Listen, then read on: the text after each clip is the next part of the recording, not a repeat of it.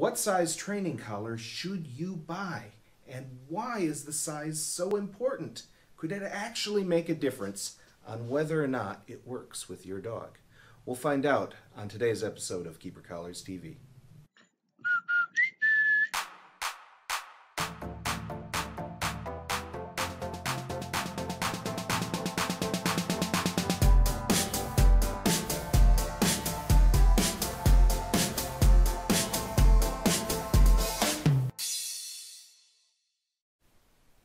Every single day we get at least one collar returned for only one reason.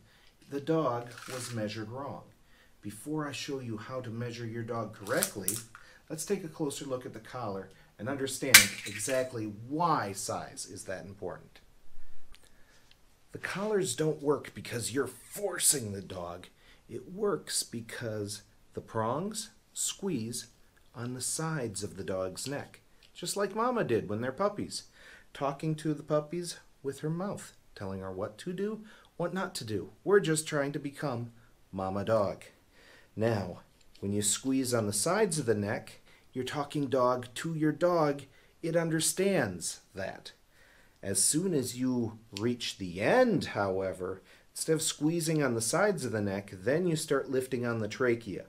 And Mama Dog will never be doing that with her puppy's trachea. That would be a bad mama. Not the mama, not the mama, not the mama. This is Taya, my 9-month-old Belgian Malinois rescue. We talked about why a collar too big can pull on the wrong part of the dog. But why else is size so important? Well, up here, we're looking at the leverage point. Shall we sit? Good. When I give just the gentlest correction, I have the leverage right here. If I change to a different point, she has the leverage. It's down low where a harness would be, where she would have all the power, yes. And see, she has the power, she wants to misbehave. But I'll put the collar, the lead, back on the collar that gives me the leverage. Taya, sit.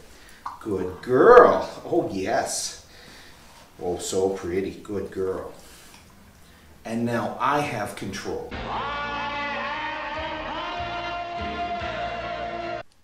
How do we keep it up so high? The tension right here in the slide.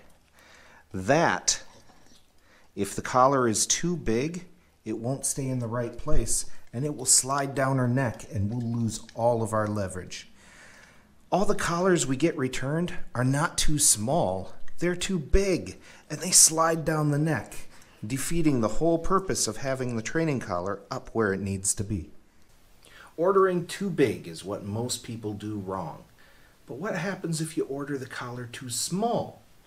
That's where you actually get a little forgiveness. When you adjust the slide, you can make the collar bigger.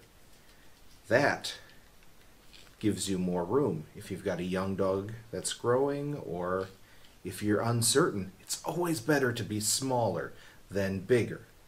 You're thinking right now, great, you showed me how it works and why size is so important, but I can't order the collar until I know how to measure. Let's figure that out. Once again, down low is where our daily collar is. That training collar, we got to keep that up high. So we're going to measure up all the way just under her jaw here. Now, unfortunately, for those of you over the pond, our measurements are not in metric. We're still in the King's method. We're going to go by inches here. When you make that measurement, keep it up high and tight just under the jaw. Right there, I come to 13 inches. Good girl. Hey, show me sit. And when I put a 13-inch collar on her, it stays up high where it should be. And when I draw it tight, there's a gap. It doesn't quite touch. The gap doesn't get less than an inch. We want that inch to inch and a half gap for a perfect fit. But once again, it's always better to be too small than too big, because we can always let a little bit out. There we go. Thanks for watching this episode of Keeper Collars TV. If you have any questions at all, please make sure you email Sue at keepercollars.com.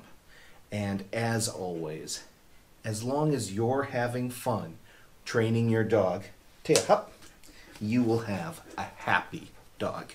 Thanks again. See you next time.